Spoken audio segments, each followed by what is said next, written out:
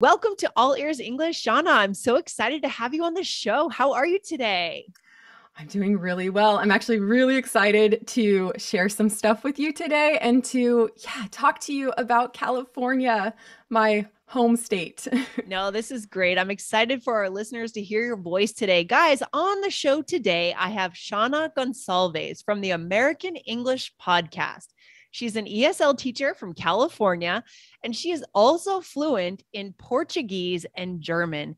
And I love that. I love the fact that you're fluent in at least two other languages, Shana, because it's so important as English teachers that we speak other languages and that we understand what our listeners, our students are going through. Don't you think? Totally.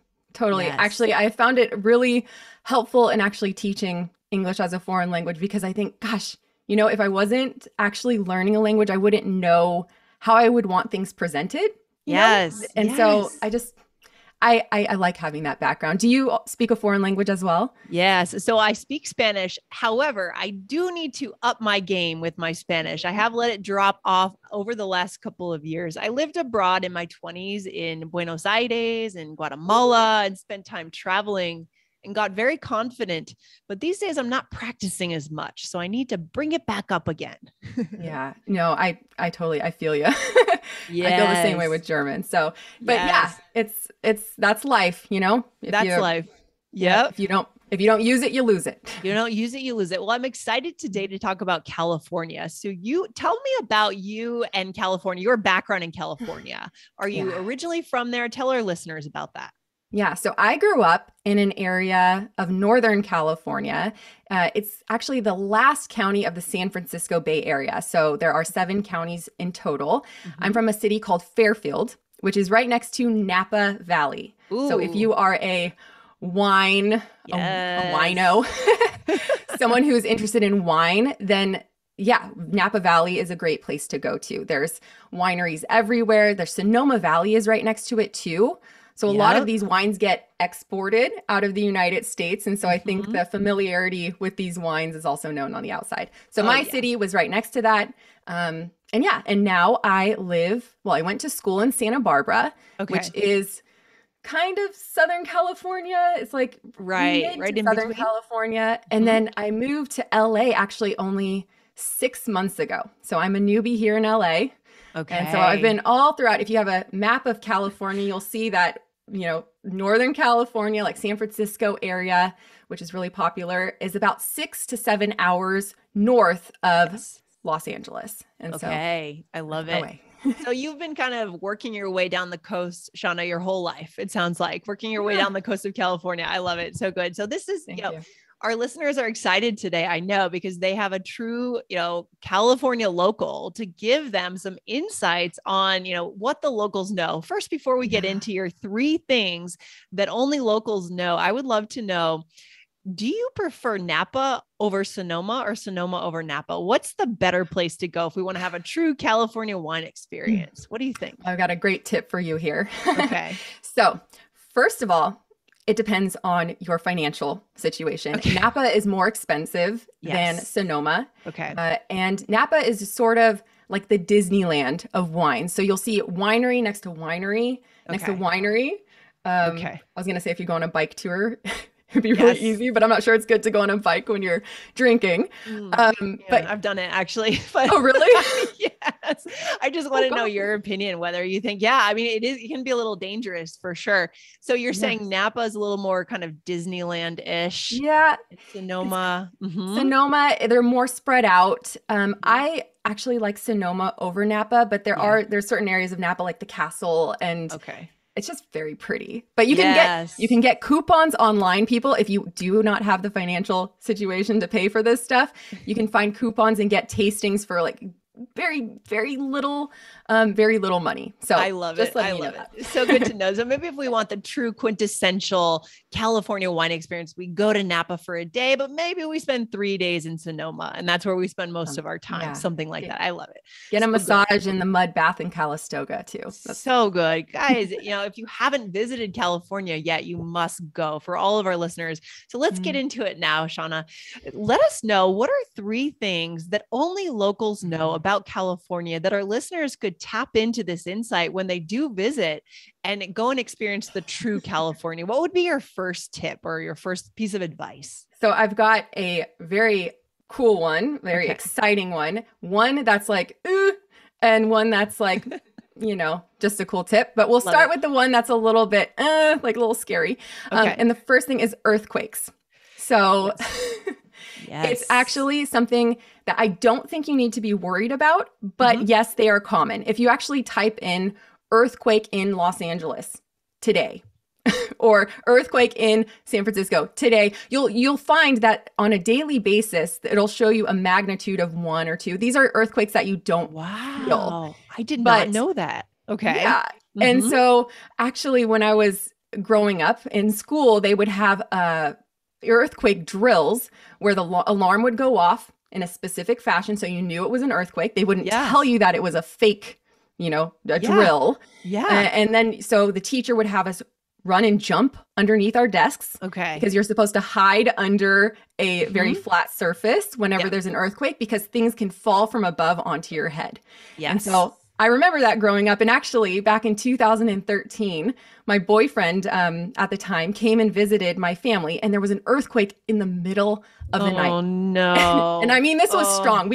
I was laying down in my bed, and the canopy, I had with the bed post really high, and it was shaking back and forth. And I had this flashback from being in elementary school and running and jumping underneath the desk that all I could remember was like, I have to be on the floor. And I remember jumping up from my bed and like skidding across the floor. And my boyfriend was there going, what are you doing? He didn't even know. He was from Michigan. He didn't even know. You're supposed to hide under something. Oh man. I wonder what happened to that relationship. He was like, I can't come back to California. I can't handle these earthquakes. Yeah. But that once again, that's really rare to have that sort of experience. And yes. Okay. So for our listeners, we should be aware that earthquakes do happen in California, but don't let it deter us from visiting, right? Just be aware, it is, it's a thing for sure. Exactly. But don't be afraid. Okay. Good to know. Normal. Because I think maybe if we think about LA, we think about Hollywood, we don't really think as much about the climate. And so that may be something that our listeners might not be aware of. That's perfect. Okay. Yeah. And what would be our second thing that we need to know? Shana? The second thing is California is not just Los Angeles and San Francisco. And I started this by talking about San Francisco and, and LA, but the state itself is bigger than Germany size-wise. Oh my gosh, that's incredible. Yes. And there's more people than Canada. So, I mean, it's not bragging or anything, but it's a big place and there's so many wonderful places to visit. And so when I hear people saying, oh, I took a trip to LA, from LA to San Francisco, I think you missed everything. You missed everything in between. First of all, Santa Barbara. I mean, I don't want to make everybody go to Santa Barbara because I don't want it overpopulated. Yeah. But it's the most stunning place with whitewashed buildings. They have a law where all the buildings needed to be painted white in a certain area with the red roofs. There's the beach with the pier. You can go kayaking with palm tree lined beach walks. Boardwalks.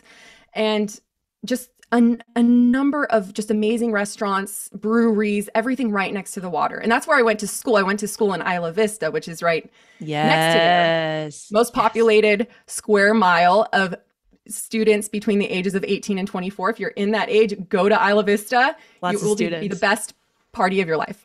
So when we go, are you saying that most people make the mistake of flying from LA to San Francisco and they literally miss everything, or they just like go through really quick by car? And you're saying they should stop along Route 1? Should we take Route 1 to get? Yeah. Okay. So Highway 1 is the Pacific Coast Highway, PCH, we call it. And if you go along the coast, you're going to hit a number of incredible cities along the way. Santa Barbara, from LA, you go Santa Barbara, and then you're going to want to go to San Luis Obispo, Santa Cruz, what's the name of it? Carmel.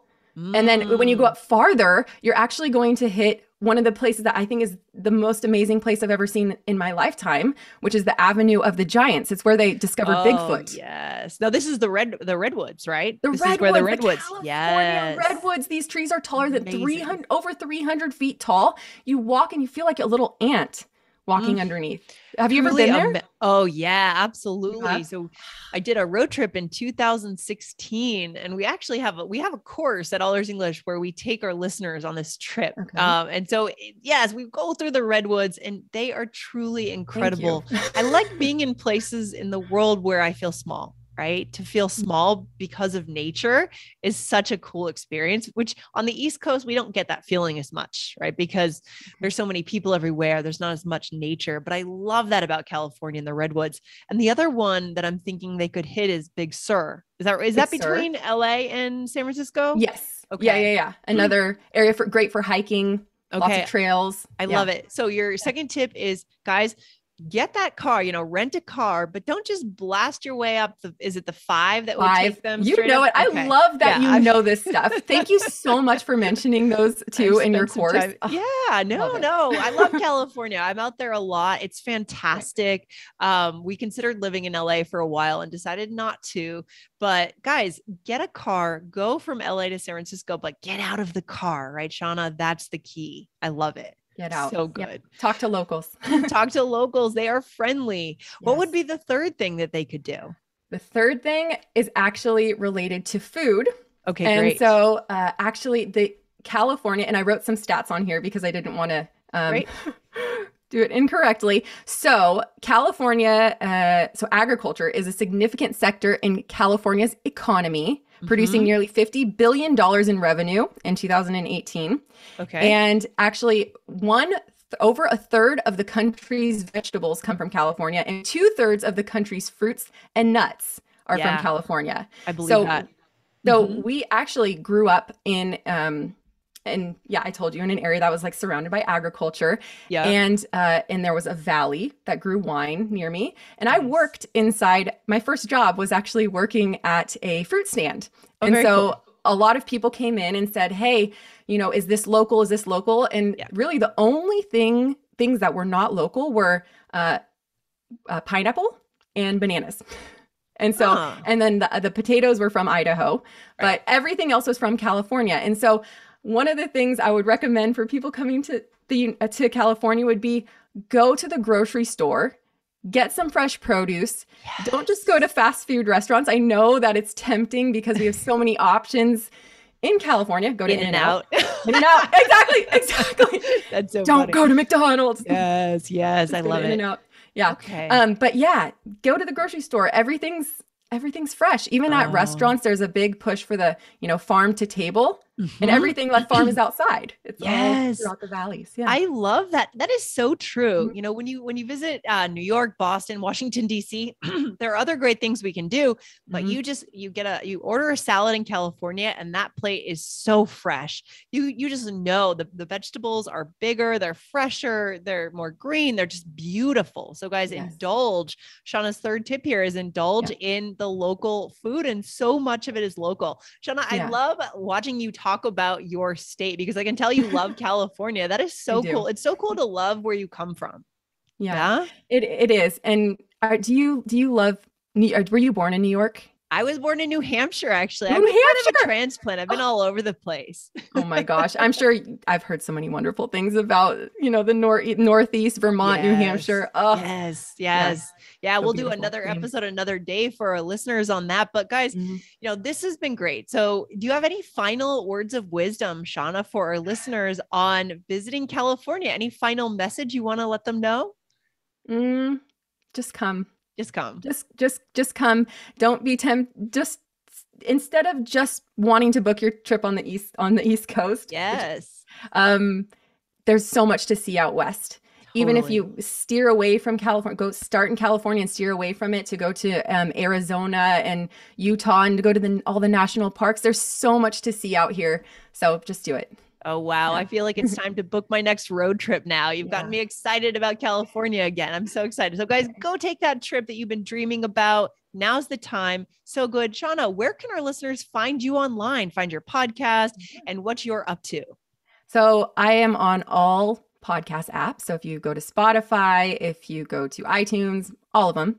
And then you can find me at AmericanEnglishPodcast.com or on Instagram at American English Podcast. Perfect. This has been so much fun chatting with you so today. Much. Yeah. Thank you for coming on the show. We're excited to have you on again soon. Take care, Sounds Shana. good. Have a good Bye. one. Bye.